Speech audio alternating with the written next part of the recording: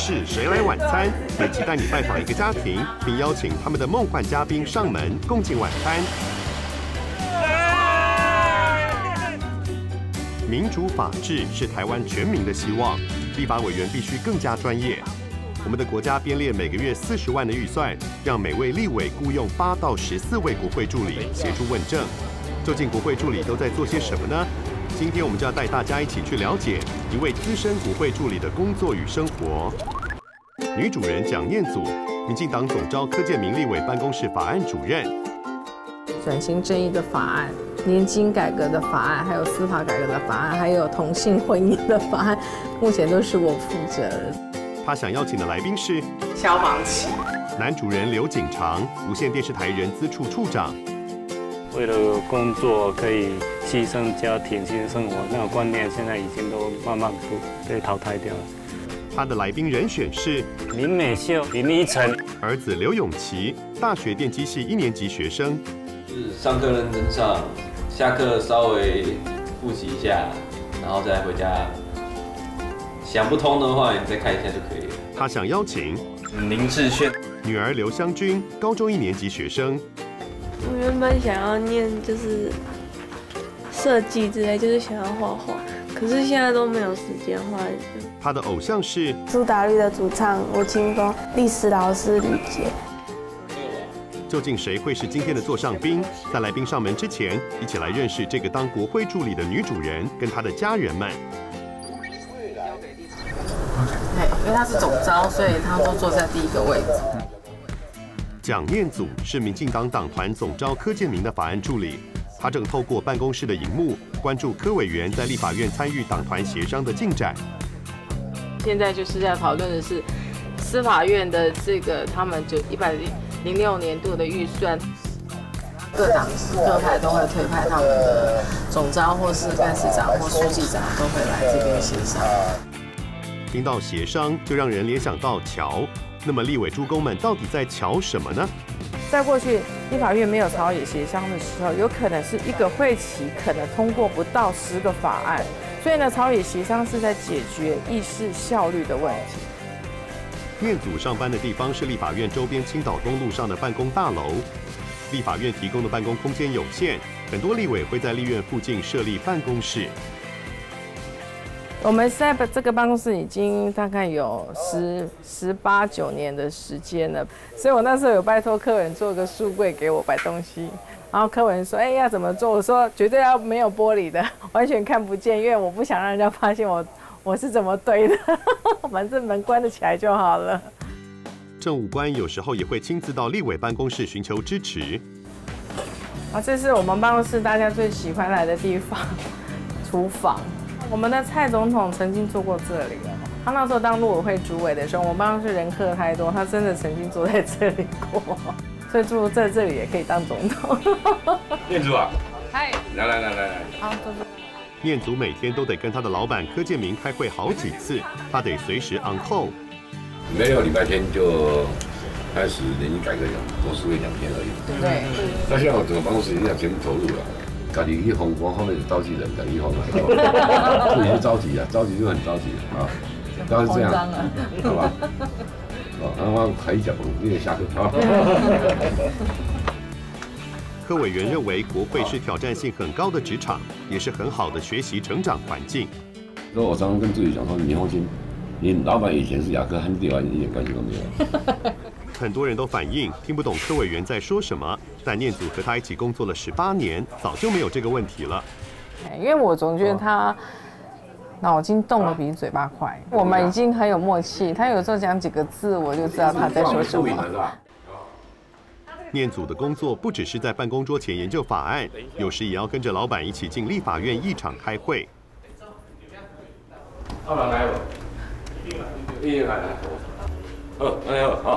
好，就到这里。然后我跟委员上去。偶尔念祖也要面对媒体记者。立法院是日据时代的建筑，党团办公室外的回廊就是媒体做连线报道的场所。立法院在开委员会或是在开院会的时候呢，很多的记者就会守候在这里。立法院内还有一间科别齐全的医务室。甚至你会看到很多立委打架受伤了以后，第一个也是会跑来这里，没有健保要自费。嘿，念祖做了24年的国会助理，对立法院了若指掌。然而，政治并不是他大学的第一志愿，他从没想过要到立法院工作。当我考上政治系的时候，我是非常的惊讶的。所以我大一的时候，老师曾经带我们来立法院参观。但是对立法院这样的气氛的时候，其实我曾经跟自己说，我绝对不要来这里上班。东海政治系毕业后，念祖在老师的推荐下到国会观察基金会工作，从此与立法院结下不解之缘。因为那个工作就是要来观察立法委员。所以就就这样阴错阳差认识了一个许千才立委，他就请我来当他的助理，然后我就一口答应了。所以我就这样的因缘机会就来了立法院。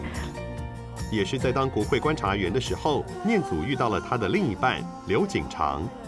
在中山大学念硕士的时候，我们一些老师他们一起成立那个国会观察基金会。当兵完之后，他们成立就找我去了。招募这些观察员的时候也是我在处理，所以他也是我当初联络叫他进来的。其实我跟他同事1年，我只觉得这个大哥哥对我蛮好的，所以他每次要吩咐事情的时候，我们3个里面他就只会打电话给我，所以有的女生就会很不是滋味，然后就很那个会说为什么他都打给你，为什么他都打给你，然后我就会开玩笑忍不住说，那这样好了，他喜欢我就可以吗？在北港长大的念祖，婚前常到朝天宫拜拜，向妈祖祈求好姻缘。还没有另一半的时候，我其实都会去拜妈祖娘娘说，请你保佑我哈，以后找到一个如意郎君。所以我有时候都会跟我先生开玩笑说，你是我拜妈祖求来的。那表示还算虔诚。但是大学还蛮多人追我的啦。但是他是第一个让我觉得他就是我要的那个，我就是认为就是他了啦。我没真正交过女朋友，现在所以比较容易上当的。景长是在嘉义长大的本省人，父母亲都是忠实的民进党支持者。有他们参加很多游行啊。高雄啊、台南啊、台北啊都跑我对迄阵对这是做兴趣的，主动的啦，我这算主动的啦，唔是人迄阵人头讲我，人头讲我，你知道？以前拢足甲着，这样无法度。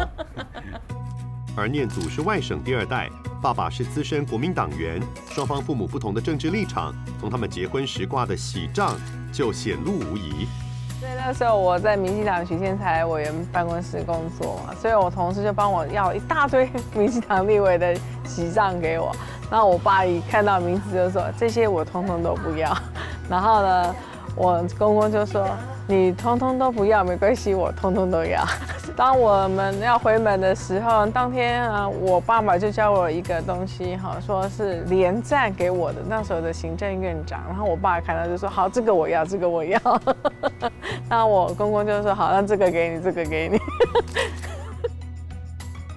念祖的父亲已经过世，他和几个姐姐经常相约回台中娘家探望母亲。经过当年他和景长订婚请客的餐厅，爱拍照的一家人又重温了当年的场景。订婚那天，景长通过了蒋家亲友团的人品测试。订婚那天喝醉了，你还记得吗？他们就是灌他酒，要测试他人品好不好，就一直给他灌，一直给他灌。看他会不会站在那个餐桌上面唱国歌，会不会胡言乱语啊，或是什么的啊？结果证明就是他除了睡着，不会做别的其他的事情。喝醉了只会想睡觉。证明酒品不差，人品也不差。念祖和姐姐们因为姓蒋又是浙江人的关系，小时候常会被人认为他家跟先总统蒋公有什么关系。通常人家都会觉得说，你姓蒋啊，跟蒋公有什么关系？然后接着马上就问说，你是不是奉化人？我老师也姓蒋，可是他的国语不是讲得很好，然后就叫我起来，因为你姓蒋的，所以你就要起来念书，每一节课都要叫我念，我就想说，哇，我好冤枉啊！在民进党这个圈子哈，坦白说也蛮多人问我，你姓蒋跟蒋总统有什么关系？然后也是会问我说你是不是外省人，甚至有的人还会质疑我说，哎，你的老板怎么会用你这个姓蒋的又是外省人的哈？有趣的是，这个姓蒋的外省家庭，5个女儿嫁的都不是外省人。我的是客家，他也是客家，他是客家，那你的是本省，是本省客家，我的客家，一半一半，一半一半。这科马是本省，对呀。客家媳妇儿的大姐还记得当年蒋爸爸对景长这个本省少年郎的印象。因为他第一个也很像我爸爸的文人书生的斯文的形象嘛，面相看起来不像歹徒嘛，所以就都很满意啊。而念祖成了本省媳妇儿后，经常因为听不懂台语而闹笑话。他们才知道说我听不太懂那个冬瓜的台语叫什么？当归丢。当归啊，但是他买成当归啊，买到当中药的当归。不会说台语的念祖，婚后和公婆能够相处愉快吗？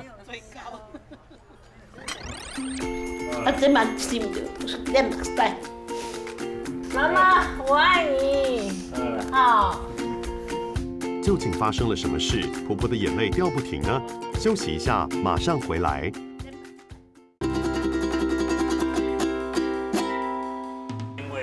今天谁来晚餐拜访的是民进党籍的国会助理蒋念祖，以及他的先生刘景长和他们的家人。景长的老家在嘉义，86岁的母亲听说儿子媳妇儿要回来，坚持等他们到家了才要一起吃饭。也没吃啊？伊有在哪里煮要跟做吃？没做跟他讲。那就盖丁啊，啊我啊，我没走啊。哇，那我今天我这个哇。那我们每次回来的时候，他就会食欲特别好。刚结婚时，念祖不太适应婆家的饮食习惯。我以前没有吃过虱目鱼，我就跟我老公说，为什么你都要吃这个刺这么多的鱼？这个刺怎么这么多的鱼啊？好奇怪。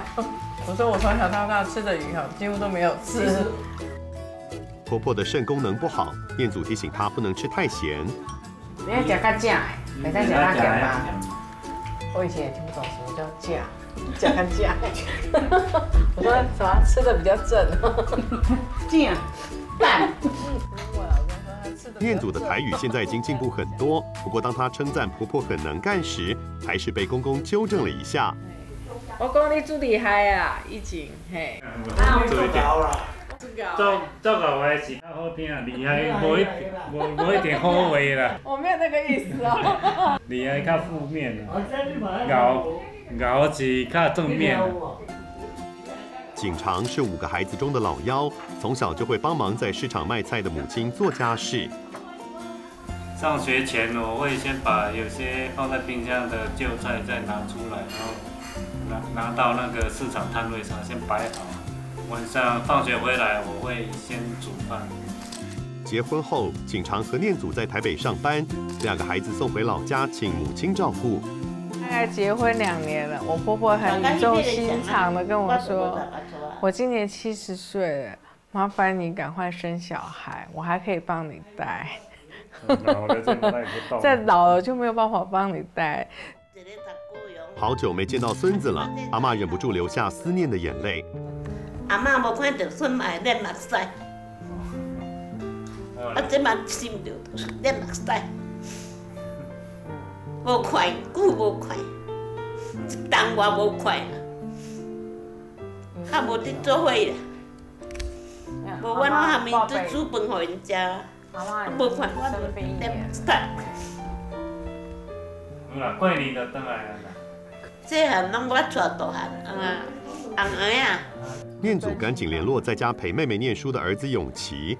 梁永琪，阿嬷很想你耶，阿嬷说要跟你讲电话，你等我一下哈，讲大声点呢哈。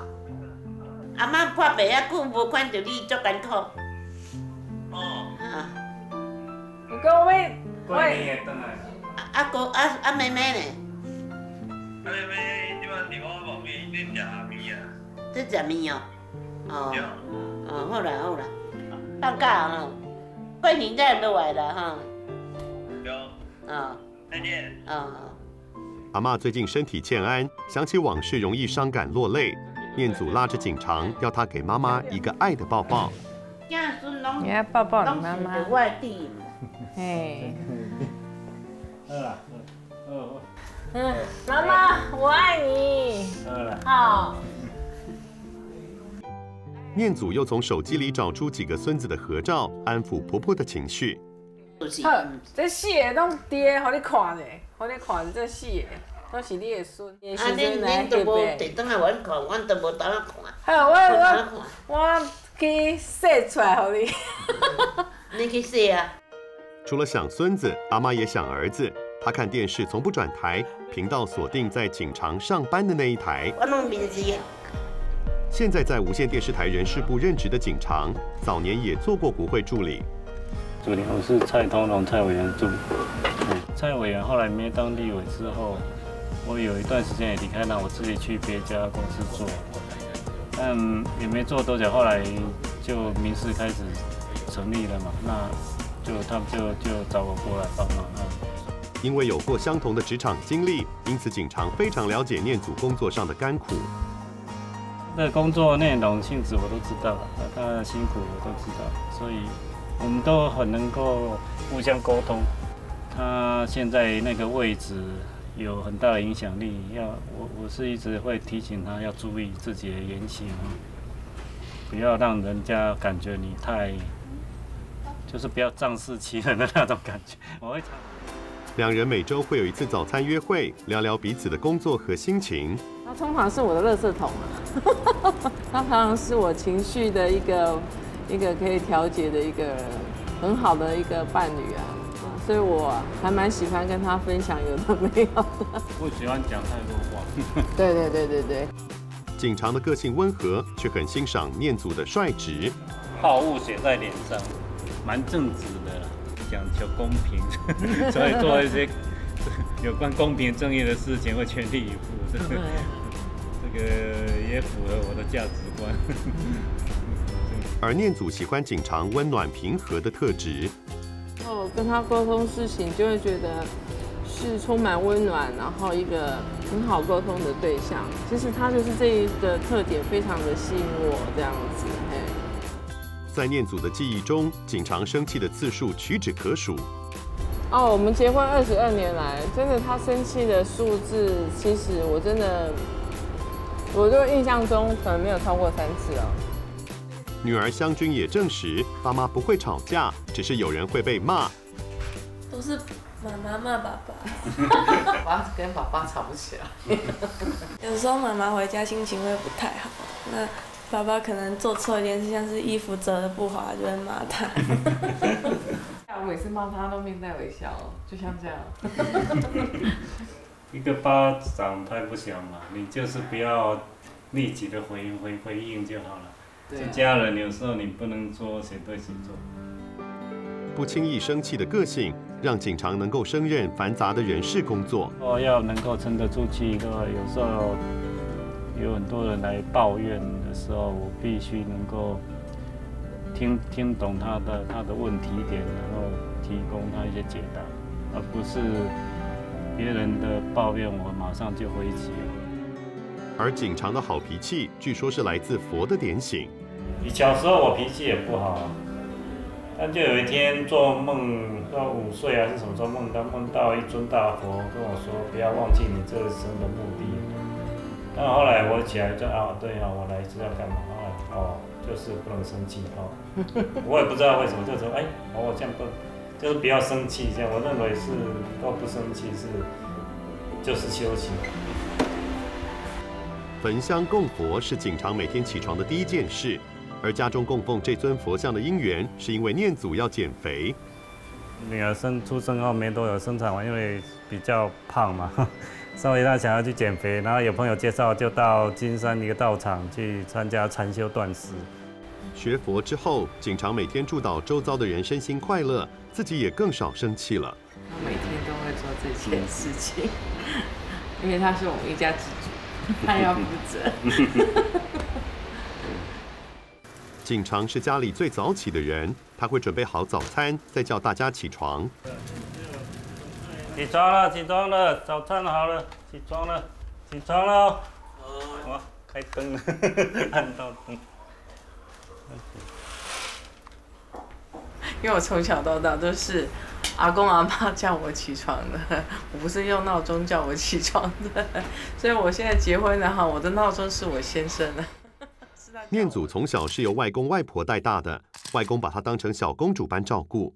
冬天的时候，他就把那个热毛巾就拿在床头来，你先洗个脸吧，我就洗个脸，我就醒了嘛，就会起来。甚至他就把早餐拿到我的床前，说：“哎，你要不要吃早餐啦？”就是这样子被叫起床的小孩。念祖家的餐厅有一幅版画，常让他想起外公的家。喜欢他的这个幅画的原因是，他太像我小时候的住在北港的时候所看到的风景。因为家里孩子多，念祖和姐姐们小时候都住过北港的外公家。离开这里30年了，这里头已经改建过了，不是外公家，外公家好像不是这个样子。那时候门都长这样。对，门都是长这样。红门。高2那年，外公因为心脏病突发去世，念祖深受打击。外公去世，我一直都不敢相信，但是发现我早上上课没人叫我起床了，我的早餐好像也没人可以告诉我今天要吃什么。慢慢的感觉到说外公真的不见了，我会觉得很感伤。外公去世，所以我那个时候除了上课天天迟到，成绩还一落千丈。为了让孩子们记住祖辈们的照顾，蒋爸爸给最小的孩子取名念祖，就是要叫我们记得我们的外公外婆照顾我们，所以要纪念他，要时时想着他们这样子，还要感念他们。从小备受宠爱的念祖，当了妈妈是否也会宠小孩呢？哦，完蛋！基本都打个1场都再开始写，就放松一下。我就想说，我应该来帮他复习功课这样子，结果他就一直哭。面对一边写功课一边打电动的孩子，念祖和景长该怎么办呢？稍待一会儿，马上回来。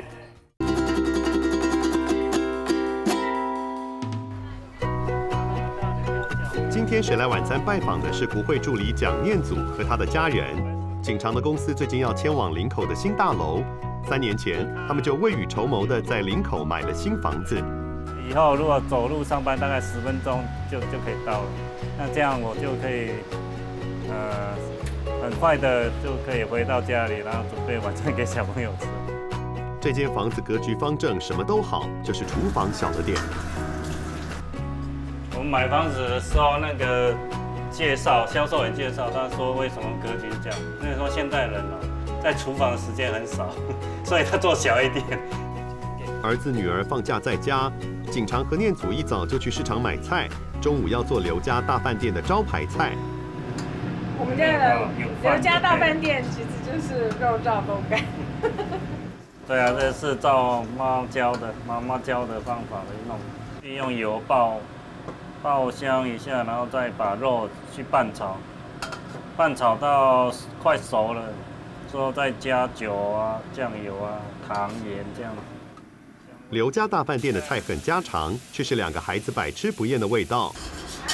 当然，我们都点那菜啊，那种饭店级的我也数不出来。可是我觉得比饭店的还好吃。这样有味道。趁着吃饭时间，大家都提出心目中的来宾名单。林美秀也是我蛮欣赏的一位演员啦，外表比较不一样。林依晨也是我欣赏的一位明星，他的谈吐内容都还蛮有水准的。从小我非常喜欢唱歌，是很喜欢听很多人唱歌，然后我很喜欢萧煌奇。苏打绿的主唱吴青峰，历史老师吕杰，因为国中老师有放给我看他的影片，我觉得他上课很好笑，然后可是却对我们很有用。我想邀请林志炫的原因是因为当初在网络上听到他的歌的时候非常惊讶，因为他的歌非常有情绪的感染力。究竟是哪位来宾会来与他们互动呢？谜底稍后揭晓。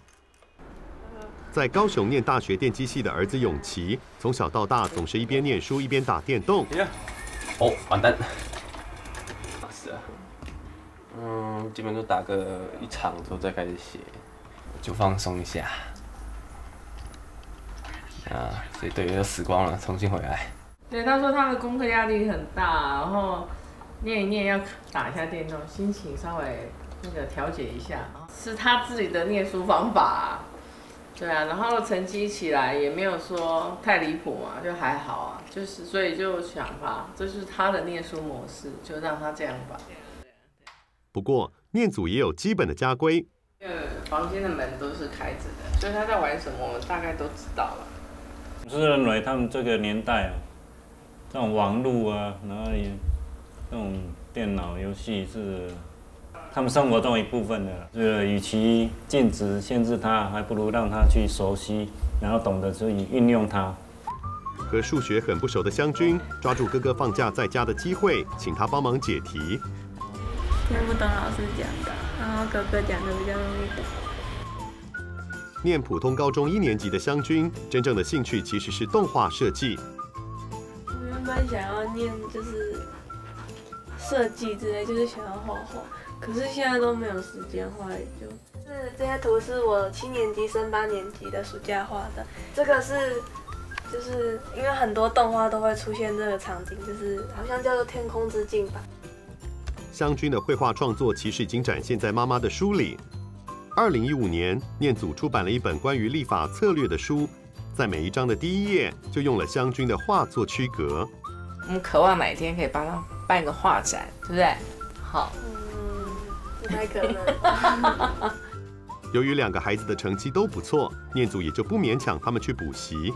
像我自己从小补到大，就觉得都要补习啊。结果发现他们2个不是这样的小孩，所以让我儿子小学1年级的时候要期中考，我就想说我应该来帮他复习功课这样子。结果他就一直哭，然后就说我都会啊，你为什么要帮我复习？而对自己专业知识要求很高的念祖，在当国会助理的20几年期间，陆续取得了经营管理硕士与工商管理博士学位。所以其实我很多的念书的因缘都是跟我的工作是有关系的啦。但是有一次就是又要念博士班，又同时念学士后法律系，然后我那时候的工作又很沉重，所以我那时候压力大到我曾经晕眩过，差点在坐公车的时候差点昏倒。最近在老板的鼓励下，念祖准备再念一个法律博士。他已经读博士了，再读博士。对，所以我要念书，因为他们都是拍拍手。他们所学习到的东西，将来可以回归到这方式来。念祖一边进修精进法律知识，另一方面他也得站到第一线，理解抗议民众。那个一例修也有啊，同性婚姻也有，还有那个年金改革也都有啊。其实我们常常接到很多抗议电话。对于现在很多的朝野冲突，念祖认为大部分与沟通不良有关，因此他在大学开沟通管理课程，希望培养年轻人的沟通能力。事实上，很多事情是做人比做事还要重要。希望带给学生一种正向的力量，不管是在人际关系上，或是在家庭，或是在工作上，都会有一些帮助，也可以甚至减少一些社会上的问题。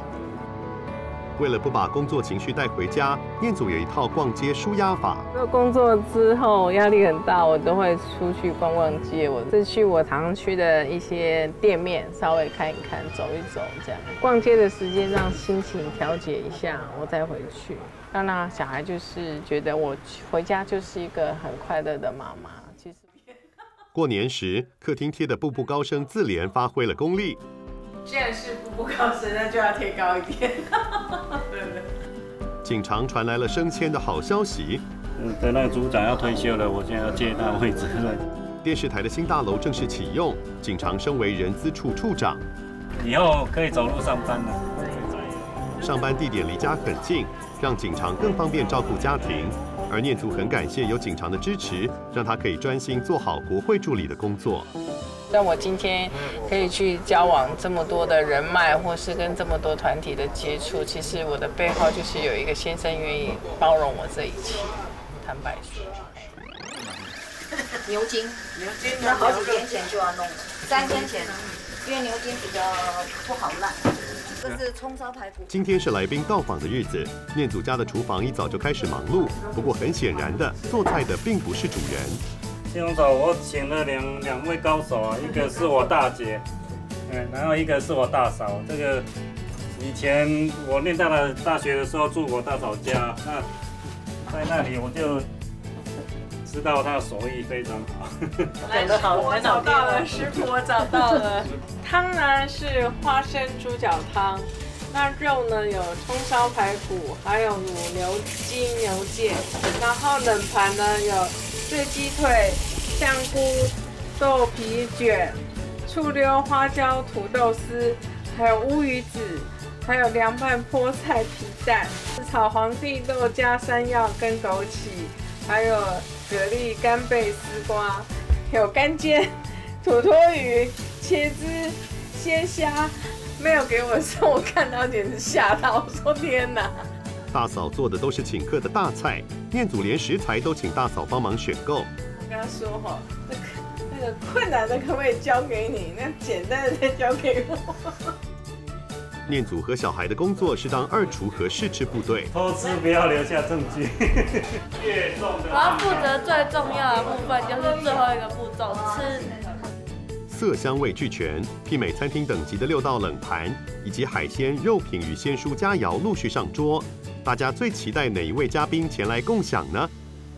吕杰、林志炫、萧煌奇。我觉得可能是林美秀，但我希望是林依晨。我脸本来就红，我这里本来就都红了，我真的。哇，那真的是不会说谎的。今天真的是林依晨啊，我看他可能不想睡觉了，太嗨了，太嗨了。睡觉的时候还会嘴角上扬。究竟谁是今天的神秘嘉宾？是演员林美秀、林依晨、歌手萧煌奇、林志炫，还是补教老师吕杰呢？是哪一位来宾上门，让大家笑声不断呢？稍待一会儿，神秘来宾即将登场。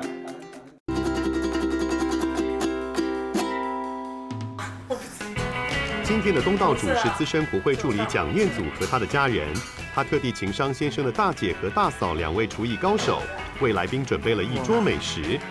天色暗了，晚餐时间已到，全家人一起在住家楼下迎接嘉宾。来了，真的来了耶！谁来晚餐的专车载着神秘嘉宾出现了，他究竟是谁呢？好期待啊！新年快乐！新年快乐！新年快乐！答案揭晓，今天的来宾是历史科补教老师吕杰。他幽默有趣的教学影片在网络上创下250万人次的点阅记录，曾经被票选为最爱补教名师。有时候我们真的想知道，就是管理我们、统治我们的法案到底怎么过的，嘿呀、我想问看，你们是不是真的脑子有洞，嘿呀、或者说哦，原来有我们不知道的地方，原来在那个位置上的人，他们的考量啊什么，跟我们其实是不一样的。我就怕吃素啊，等下会不会吃便当啊？等下是真的是便当，我出钱，我们一起去外面吃好不好？你从高雄来？对啊。我儿子在中山呢，念大学。猕猴大学。你们有没有住宿舍？那个猕猴进去偷东西过？有啊，他被偷了。他偷了可惨了。他被偷过零食，还有什么泡面这个。哦，对，整包被叼走。书还被撕烂了。哦，还好啦，读大学应该不用到书啊。入座后，吕杰尴尬地送上借花献佛的伴手礼。我想这个饼有点故事，因为我以前在嘉义念书，那我们常常去北港拜拜什么的。哎，这蛤仔头跟这大饼实在是做好吃。那我今天刚好就去那边演讲，然后就请主办单位帮我买。哦。他主办单位也很有心，他不跟我收钱，他不收钱算了，他居然贴上某某某进证。所以搞得变成借花献佛，你知道吗？哎，叫大饼甲割头，哦，谢谢。你刚刚讲嘉义人，他是嘉义人。嘉义人，你们是中正大学嘛？你有在念书啊？对啊。然后你刚刚说去北港，我小时候住北港。刚好都有渊源。我在嘉义读书读了8年，8年，大学加研究所。哦，对，我研究所大概我都毕业了。写论文是一件非常痛苦的事情。听说你现在要攻读博士。哦，对啊。你刚二。我是被逼的。总招逼的。对啊，总招说最好要去念一个法学博士。台湾都是被读法的搞坏的。面对一桌子美食，吕杰的筷子首先伸向葱烧排骨。排骨控到软，你无先甲食，伊会歹势，你知无？嘿啊。你要啉红酒无？红酒哦。配这把是袂歹。我酒后乱性啊。啊，无就啉橙汁。有橙汁啊无？红酒。差距也太大了。听说菜是大嫂烧的，吕杰立刻转头要认干妈。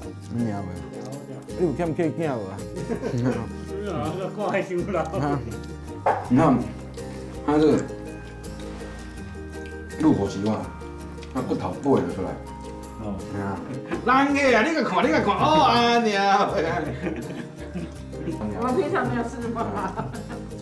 对啊，平常大家吃就好，检查完就来处理啊。吕杰很好奇湘军为什么想邀请他。妹妹为什么想找我？喜欢帅哥对不对？没有，不是。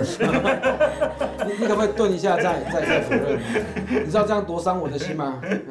是我不想说谎。其实国中老师放你的教历史的影片，然后我觉得很有趣，就是你讲的476和1453，我到现在都还记得，看一次就不会忘。湘军说的1453是东罗马帝国灭亡的年代，谐音一次午餐是吕杰发明的莫名其妙记忆法。但是有几个年代它是一定会考的，我们知道，绞尽脑汁想一些有的没有的，对，为什么？因为我们要赚钱。对啊，这大部分都是你自己掰出来的。怎么掰？创意。吕杰认为，现在的教科书把历史切成许多小片段，学生不了解前因后果，只能死背，导致对历史人物不感兴趣。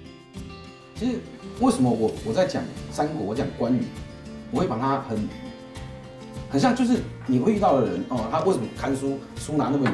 因为他老花眼。你跟他讲宫崎赤兔马，这还用你讲吗？如果打电动都知道啊。那我那种关公是开法拉利。OK， 那他至少会觉得有趣。有印象，他才会去追着这个科目，他会对他产生兴趣，他可能回家还会再读3天，但是他常常去读那个3天呢，他成绩自然就会进步。身为补教名师，吕杰很清楚，社会上对补习班有不少的负面批评。当然我知道社会大众很多人其实瞧不起补习班，他就我们旁门左道啦，我们怎么样，我们教书还不是为了赚钱吗？靠，我教书不赚钱我干嘛？我老婆跟女儿行光合作用嘛。是因为有一些孩子，他可能在学校他听不懂，他需要补习，我们才会存在，而不是因为我们开了补习班，学生才需要补习。那如果说你觉得补国音数很丢脸，那补小提琴就比较高尚嘛。补钢琴就比较高尚。除了关心教育，吕杰对政治也很关切。他很好奇，为什么很多政治人物说话既无趣又难懂。在政界里面 ，OK， 有些人演讲就很有趣啊。有些人讲话，奇怪啊，昨暝无困的款哦，然后就给出忝哦。原本你听得懂的政策讲到你听不懂，但他会一直讲跟你说，我们持续在沟通。政治就是把简单复杂化。稍微思考。而政府为什么经常会推出让人无法理解的政策呢？我都在想这个问题。不是政策出了问题，有时候是人出了问题，要跟很多人协调沟通。有时候政治协调最后就是不能要求完美，意见差距太大了，只好选择大家都可以接受的部分先通过。尤其是我念法律的时候，老师都会骂我，你那条文为什么写的这么烂，这么差？我说老师，如果不写这么差这么烂，不会过的。我突然还有一个想问你们的问题，立法院打架是打真的还是打假的？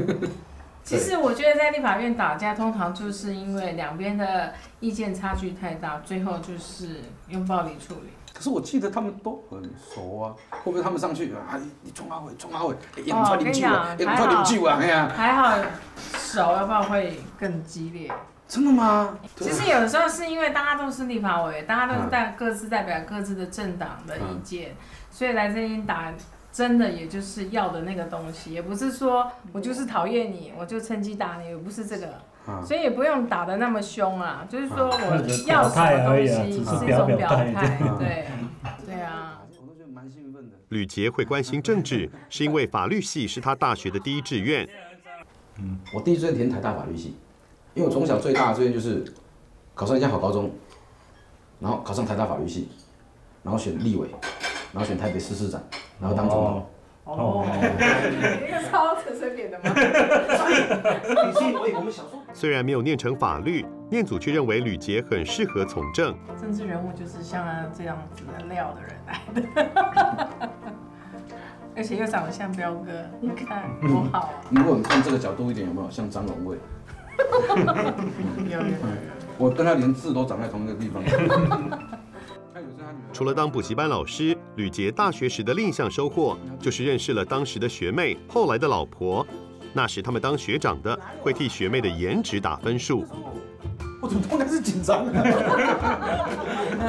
没有啦，我老婆算不错啦，个性又温驯。可以方便透露一下当时的给他的分数是怎样？绝对不是。没有啦，坦白讲，他们那一届不是我们打分数的。有后悔吗？这你应该可以有吗？当然没有，我们的爱情至死不渝。我一生只爱伊一个，为伊甘愿牺牲一切，真心胜过着山盟海誓，山崩地离爱伊无后悔。你知道这段我练习多久吗？找你派菜又长，这样。那我跳江。真心话吗？没有啦，其实这是歌词啊，这是台语歌的歌词啊。和太太结婚多年，吕杰现在有2个女儿，是他最好的能量补充器。我曾经有1个月30天有20几天在外面流浪，就我们学生跑来跑去上课啊，你好累，要提着行李回到家这样，然后我就看到我女儿这样，就这样跑过来，然后抱着你说：“爸比，你回来了哦。”这样子，对啊。其实蛮感动的，就一个跟你长得一模一样的人冲过来，吓到。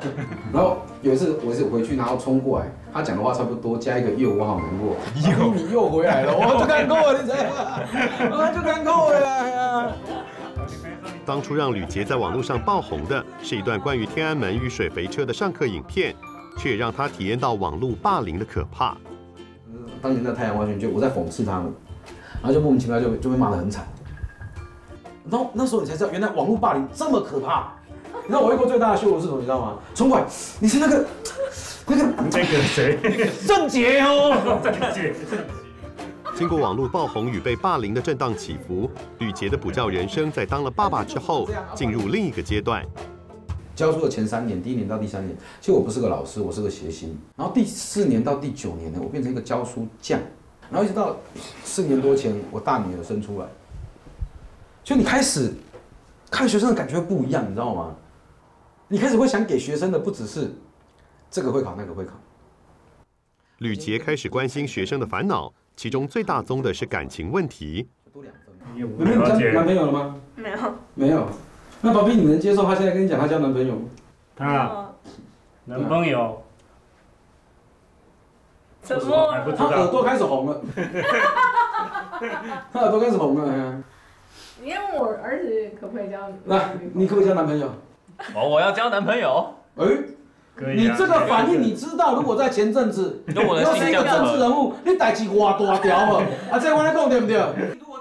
吕杰也以自己的经验鼓励永琪，在大学期间要多参加活动，不要让青春留白。现在大一。大一啊。现在读大一。对。还没有填错志愿。不要再戳他伤口了。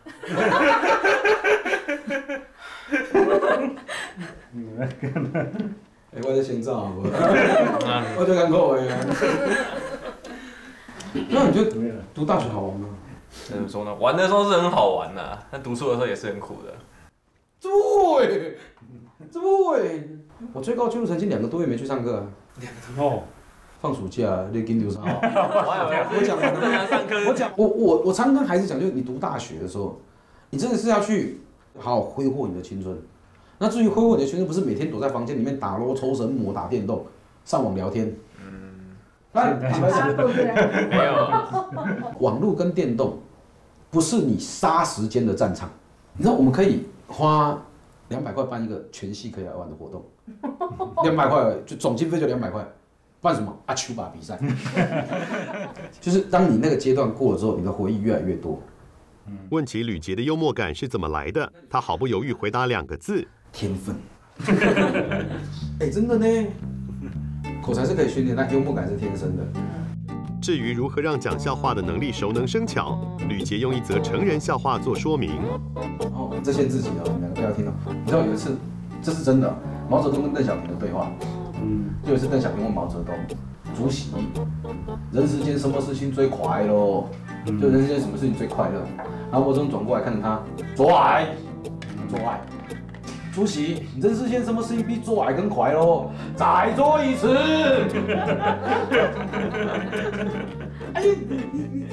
晚餐将近尾声，吕杰示范了他如何教古希腊哲学家苏格拉底的辩证哲学。像我教到苏格拉底，他后来娶了个有钱的寡妇，那他不喜欢回家，因为很多男生就是结婚前视死如归，结婚后视归如死。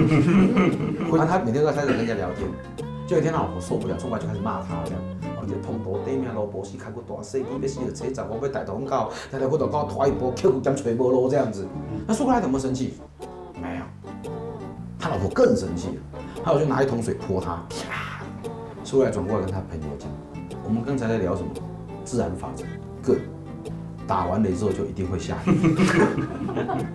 可是我讲完这样，你会觉得对苏格拉底有兴趣。那当然我会拉回来，他怎么跟别人辩论？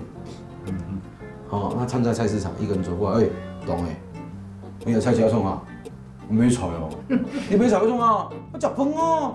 你吃饭要创啥？我呀。你我还要创啥？你靠腰干。我还要创啥？今晚这一餐混合着历史、政治与笑声，让历史人理解了政治人的两难，也让政治人思考政治是否能多一些幽默。如果未来的国会殿堂上朝野拼比的不是肢体动作，而是幽默感与笑话，那么我们的明天或许会更好。我被当掉了。原来为什么政府会定出一个低能的法案，或者是一个这么不完美的政策？其实它中间有很多的角力。那某一种程度上来讲，一定会有人选择妥协。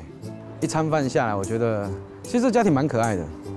我相信2个孩子一定会有很多稀奇古怪的问题想要问我，但是爸妈在现场，这孩子可爱的地方，印象最深刻的是苏格拉底那一段，原本对他一点兴趣都没有，连记他名字都觉得很麻烦，现在突然觉得他好像是个很有趣的一个人。2年级的时候稍微有空一些，我应该会去参加社团。觉得这个老师他蛮能引导学生去思考，或者是可以提供一些不错的生活的一些观念。今天跟他谈，我非常的开心，因为呢，如果政治人物都可以这么幽默，我想我们台湾的政治应该会更好。小一今天哦，好难，辛苦哦。我长那么大也是第一次拿这种杯子喝水。他们家在播出的用球，你知道吗？对啊，好没有对啊，播出会被笑，你知道吗？我觉得很可爱啊。有还有这样的。没办法，给我水，谢谢。